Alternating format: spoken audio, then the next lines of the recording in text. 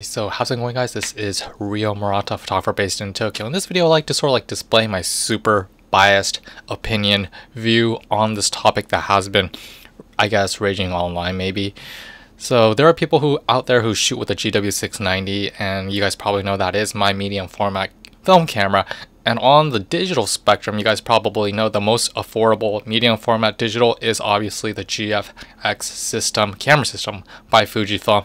And honestly, I don't own a GFX camera or system. However, because I live in Tokyo, I regularly can try them out in stores. And this is sort of going to be my sort of overall view of those two systems.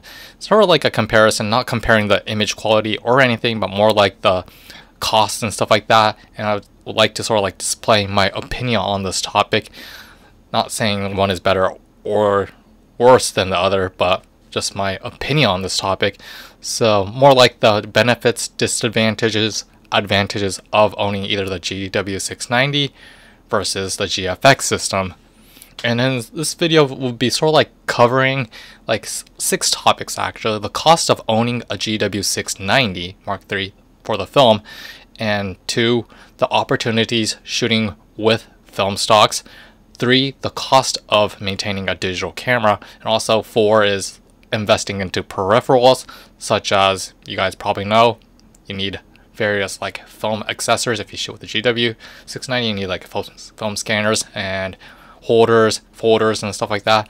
And on 5, I will be talking sort of the autofocuses, the pros of having that on a digital camera, and last but not least is when will the GFX camera pay off by itself compared to the GW690. So this is going to be a pretty long video, so I've made time links in the description area below, so just click on the ones that you guys want to see. So yeah, let's get going. Number 1 is basically the cost of owning the GW690, and honestly, I can only say my personal experience and you guys probably know I shoot with the Kodak Gold 200, which, because I live in Tokyo, Japan, I have to pay for the shipping fee from B&H, so it's rather expensive than for people living in North America, because that shipping fee gets added up.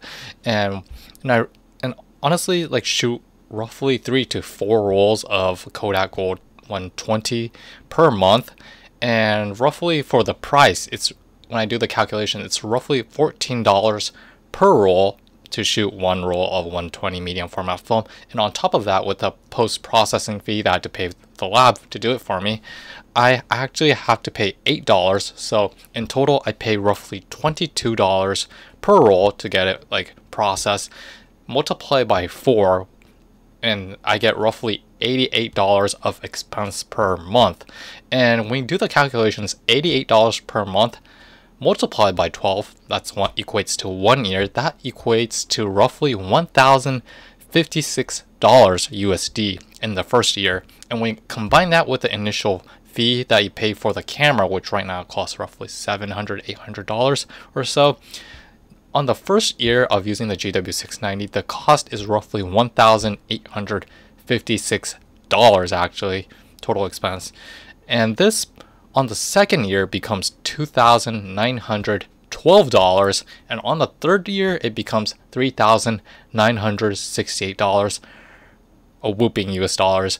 And then on the fourth year, it becomes $4,768, and on the fifth year of using the exact same camera, exact same Kodak 120 medium format film, you are paying roughly $6,080 to use that camera along with the film and the post-processing that is being involved in the operating that camera. And not offending anyone or anybody, actually, I'm just saying the real truth to you guys. And that's just shooting with the cheapest film stocks. Obviously, if you live in North America, like I said, you can purchase films at a cheaper price actually, and you can basically cut the cost there. However, I live in Tokyo, Japan, I can't do that. But like I said, that's shooting with the cheapest film stocks. And other film stocks that are being available, especially monochrome, reversal, in Japan call it reversal, you guys call it slide films, or some kind of XLR type of film stocks, is gonna cost much more. In the long run, you're actually paying much more than the price I just said. So this is basically sort of like giving you guys an idea of how much it would cost for owning the GW690 and the years to come actually. Obviously this goes into number 2 of having the extra opportunities shooting with GW690 and any kind of medium format film camera, which is you get more opportunities shooting various types of film stocks. Obviously Fujifilm's out of the color negative space unfortunately, but you have a lot of like possibilities. You can choose whether or not to shoot with color negatives, you can shoot with black and white monochromes, or you could shoot with side films. And also there are brands such as Cinestill making new film stocks, and Lomography actually, they're starting to make newer film stocks for the public, and more options are being available, which you cannot achieve on digital unfortunately, because for digital you're like stuck with a color profile, and at the same time you had to sort of like build a foundation on that. Like go towards the digital topic, after like saying how much it would cost over the course of the years, we have to take notice right here that the cost of digital, and like I said, on the 3rd year of using the GW690, you're using roughly $3,968, which this price point as of 2023, and looking at the price of used GFX system, camera system in Tokyo, roughly for 299,000 yen, which is roughly $2,000, $2,200, you could get the GFX 50R actually at that price range. And on top of that, if you add a lens, which is the kit lens, a 35 to 70 if I'm right, which costs $600, you could get that set for roughly $2,800. And also when you include the SD cards, batteries, which would in total cost roughly 3,000 USD, which means theoretically if I use my GW690 for another 3 years from now on, I can actually purchase a GFX 50R if I wanted. That's the sort of like the truth be told, unfortunately. And obviously GFX 50R is they don't manufacture it anymore, you can only buy it used. Right now they sell the GFX 50S Mark II actually right now as of 2023, which costs a little bit more, but that set still costs roughly $3,200 actually when you include the kit lens and stuff like that, and the batteries and stuff like that. So honestly speaking, that's like really shocking to hear. You have to take into consideration that you have to purchase peripherals if you're shooting with the film camera.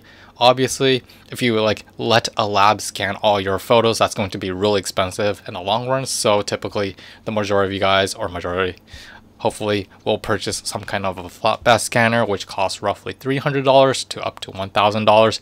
And there are those small like things that you need to purchase, such as folders, binders to put in your color negatives, and also not to mention you have to purchase like hard drives to save all your scanned color negatives or black and white like film negatives, scan it to your PC, save it on a hard drive. Those like costs add up much more quicker compared to shooting with digital, because if you're shooting with digital you just need the hard drive and you're basically good to go in most cases.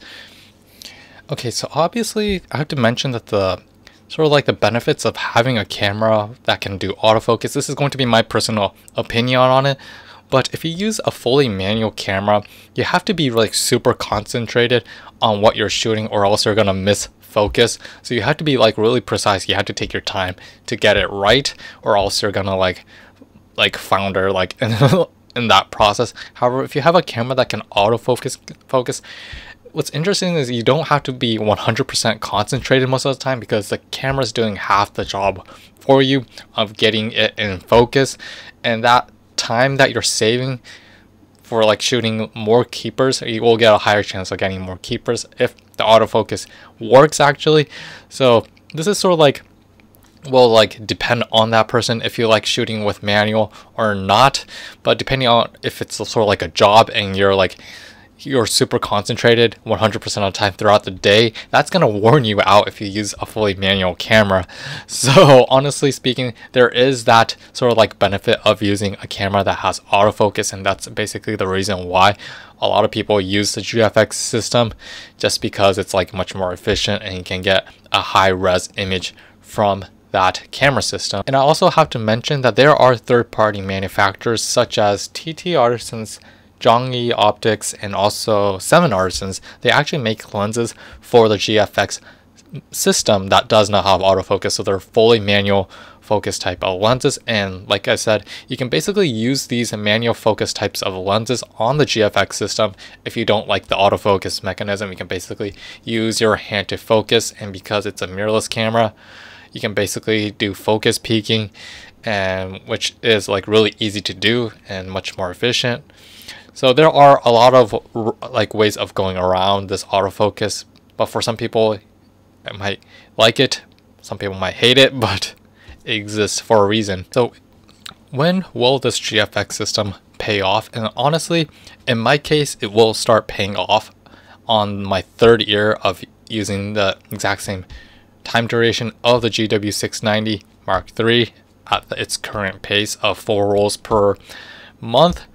However, this gets really iffy because depending on what kind of lenses you're gonna purchase for the GFX camera, that runtime of when it will start paying off will differ significantly. And in this example, in this video, I talked only about the kit lens, the 35 to 70mm, which costs $600 used in Japan actually. For reference, however, there are much more expensive primes for the GFX system, such as the famous 80mm 1.7 G mount lens, which go up for $2,000. If you purchase that in a combination with a GFX system, obviously it might take 3 or maybe 4 or 5 years for it to like pay off. And also, I also have to mention, if you use that GFX system much more frequently, let's say you're like shooting 2 times more than you usually do, obviously your runtime on that, and when it starts paying off, will get cut in half. So instead of 3 years, it will become 1.5 years, 1.5 years. You might actually get more benefits from using that camera system. So it's like really hard to like give you guys the verdict of when it will start paying off. But in my case, roughly 2 to 3 years, the GFX system will pay off. But last but not least, I have to like mention that the GW690 system, the great thing about that camera system is that you're stuck with just one damn focal length, and it's an all-in-one package. It's fully mechanical, no like wiring, no batteries, no SD cards. You get a peace of mind because that's what it is. It's basically a rangefinder camera with a fixed focal length, and you get, although there are so many limitations, there are so many possibilities. Like I said, you have like a lot of film stocks to choose from. There's Cinesta 800T, 400D, Portra, you have Kodak Gold. There's like countless numbers of film stocks and variations to choose from, which make this sort of like camera really unique and a league of its own. So yeah, and people might call it the poor man's Leica. It's called the damn Texas Leica. That's why people love it, you know. Texas is awesome. So I'm going a little bit off topic. So yeah, hopefully I did not cover everything, but I guess what people wanted to hear.